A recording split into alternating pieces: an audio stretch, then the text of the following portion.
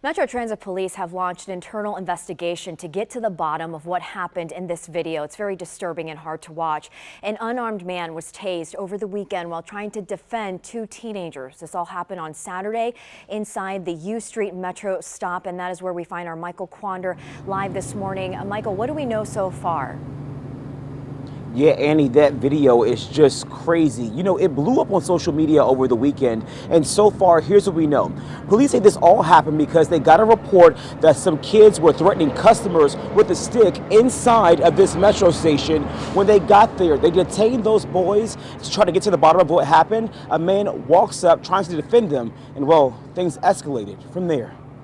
That is not necessary. Yo, that is not necessary. He's not even resisting. The video is hard to watch. Yo, let him go! Metro Transit Police tasing a man inside of the U Street Metro station. Complete shock. The man had done nothing. It all went down around 6 Saturday night. Witnesses say the man in this video was defending two teenagers who police stopped inside of the station. A nice gentleman came and tried to help out, make sure he was okay. And while he was talking to the other two police officers and the child, a secondary police officer came running down the stairs and laid his hands on him, which is where we got that video from, of him being tased.